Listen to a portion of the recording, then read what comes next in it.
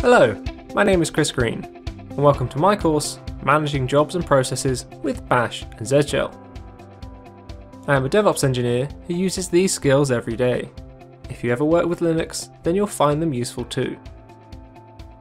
This course will show you how to identify processes and useful information about them, use jobs to your advantage, tactically pause processes, and customize your shell experience. By the end of this course, you'll know how to effectively control process execution on a Linux machine. This course is aimed at beginners, with useful tips for intermediate users. Before starting, you only need to be familiar with basic shell usage. I hope you'll join me on this journey to learn about managing jobs and processes with Bash and Z Shell at Pluralsight.